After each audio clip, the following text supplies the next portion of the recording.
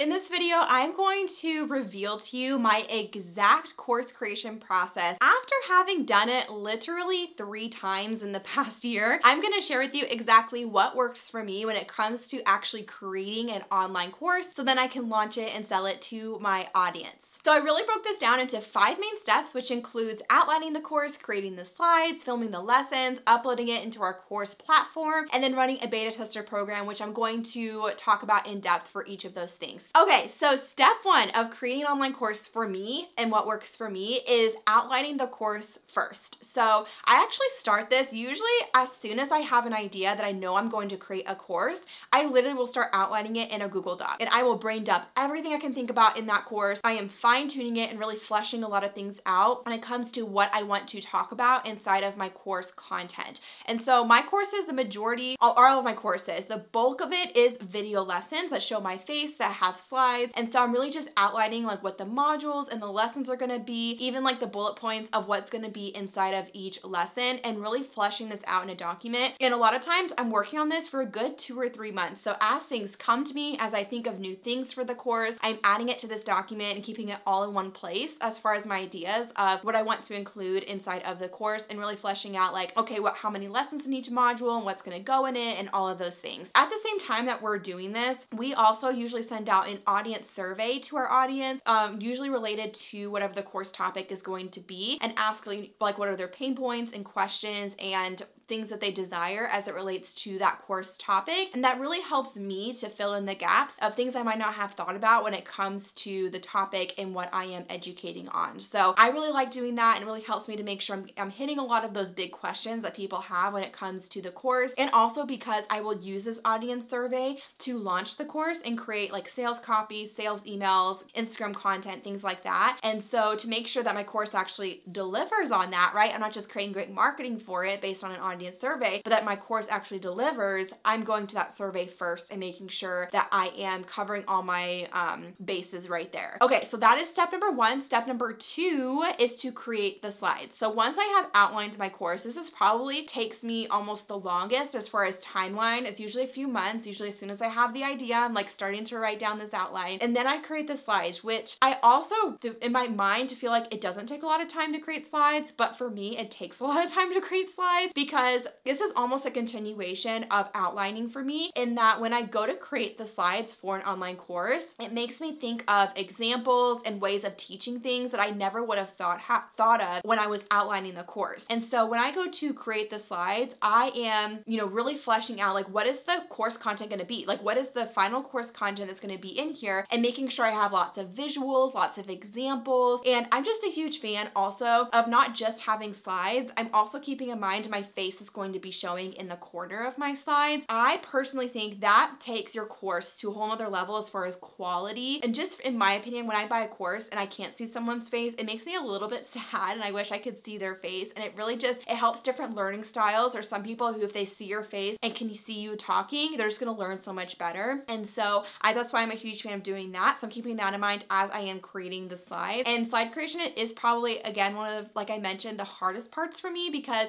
in my mind, I feel like it shouldn't be time consuming, but once I start doing it, I start thinking of so many ideas and examples I want to add, and it makes my course so much better that I'm doing it. I think if I handed this off to a team member to help with this, I wouldn't think through everything as much as I want to. So that's why it's almost a continuation of outlining for me, and that helps me to really visually see like what I'm teaching and how I want to teach it. So that is step number 2 for me, creating the slides. I create all of my slides within Canva. If you want to try out Canva, there is a free version. I'll have a link below. I find it to be the easiest, and it's also all like in a virtual platform online, and so you can also sync across devices and to team members and things like that. Step number 3 for me of creating my online courses is to actually film the video lessons. So for me, with course lessons, some of my course lessons are 15 minutes long, some can be up to 40 minutes long. It just kind of depends on the lesson. So definitely a lot more in depth and a lot more brain power than even YouTube video filming is for me. And usually usually I can film for a good 3 to 4 hours at a time in one day before I'm just burnt out. And I do this in the time span of minimum 3 to 4 days, up to sometimes it'll take me 7 or 8 days, like it did for my last course I filmed, my YouTube course. And it just depends on the course length. Like when I've created, like for example,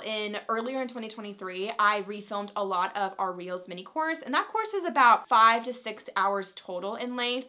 And some of that is like tutorials that are a little more just like hands-on and showing you things versus like teaching and talking. And so that I know only took me a few days, but when I recorded my YouTube for Business course, it definitely took me it was definitely at least 7 or 8 days, if not more, of filming time, because it was minimum like 8 to 9 hours of sit down teaching content. It's probably one of our longer courses. And I really want to make sure that my energy is good for on camera. I'm not just doing it and pushing through just because I need to get it done, but that I'm really proud of my courses so that they last as long as possible. And just so my students have a great experience as well. And so for me, I know usually around 3 to 4 hours in one day, and I try to do it in the span over at least a few days, and those few days are spanned in the span of a few weeks, or maybe 2 or 3 weeks. And so I'm not doing it back to back to back. I'm doing like 1 or 2 days of filming every single week. And I just find that that works best for my energy levels, even as someone who can bust out, 6 YouTube videos in a few hours typically.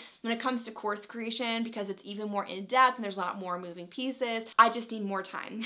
I also wanted to mention when it comes to filming video lessons, so I like to use a program called Camtasia to film most of my video lessons. I also would recommend a program called Loom. You could do that to film your video lessons. Both give you the option to record your face like in the corner and at the same time as you're recording your slides, which I think is very important. Like I mentioned, I personally believe in that so much, which really helps to elevate your course quality.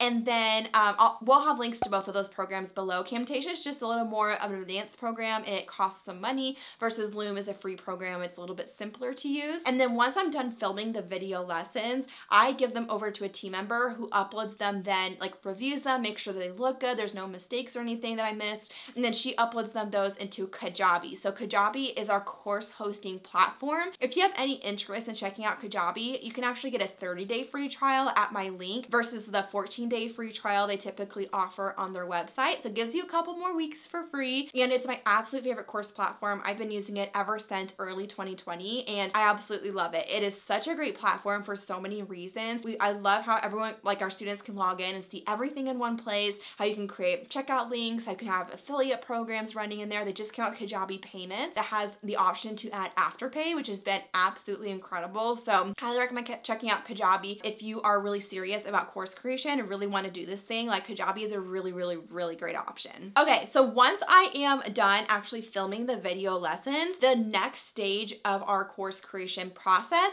is creating any workbooks, downloads, or anything else like templates that maybe we're going to plan to include with the course that I even mentioned in course lessons. So this is where I also have a lot of help from my team. We have a team member who creates the workbook, a team member who even helps create a lot of those downloads and things like that. And I will usually collaborate on that because I have certain ideas of how I want to do certain downloads that I want to offer, or certain templates that we have. But that's really the next phase of it, and really just finalizing the course content and getting most of it in there. And so at the same time, we are thinking about our beta tester program. So I like to run a beta tester program before I ever launch a course for multiple reasons, so many different reasons. And I prefer to do this after I have filmed the entire course. And sometimes I'll go back and film new lessons or update lessons after beta testers go through it and give me feedback. But I'm just a huge fan of doing it this way. And I have found that, so as we're finalizing the course with those downloads and templates and things like that, and moving into step number 5, which is running the beta tester program, we're thinking about that too, and starting to post asking for beta testers, and just depending on the timeline and what we want to do there. And for our beta tester program, we typically have, we'll post about it. So it is free beta testing, so people don't pay to be a beta tester, but it is a very intensive program and have very strict expectations to maintain access to the course. So we post it to typically private channels like my close friends list on Instagram or our student Facebook community. And